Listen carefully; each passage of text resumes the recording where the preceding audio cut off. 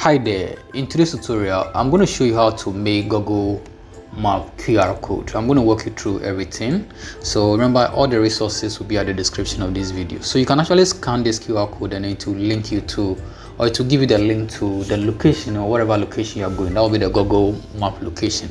So let's see how to do this. Now on this website you can actually do a lot over here.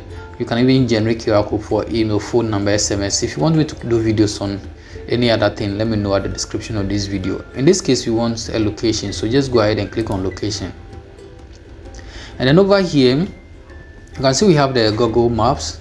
Over here you can actually paste your location directly over here, or we can actually go direct to location, and in this case we can search for that location on the map.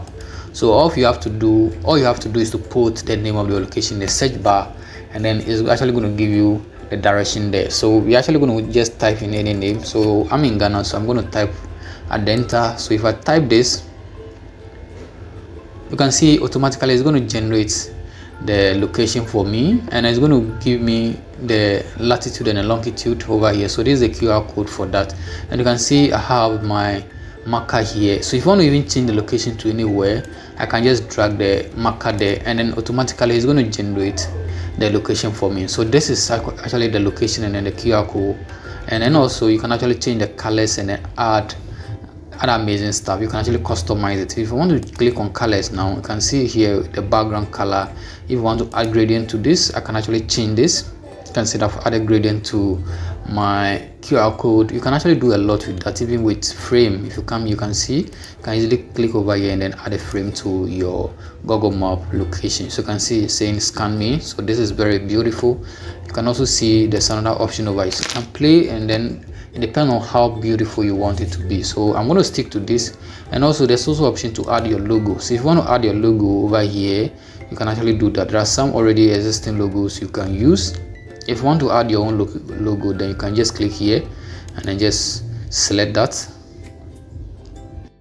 So select the logo on your PC and then click on open.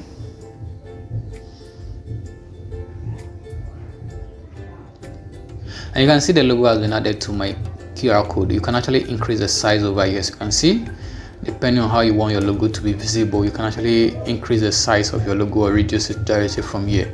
So I've added my logo here. If you're okay with everything, you're comfortable, or you like what you have, just go ahead and click on save. And then after saving, you're going to have it in PNG, SVG, and you can also print it direct. You can also get it in PDF as well, or in my case I want it in PNG, so I'll just click on download. So as you can see here, this is my QR code. I've been able to download it, and then I can actually use it and paste it anywhere. People can click and then have access to the location of my business. Like, subscribe for more videos like this, and don't forget to turn on post notification. Till I come your way again. Bye bye.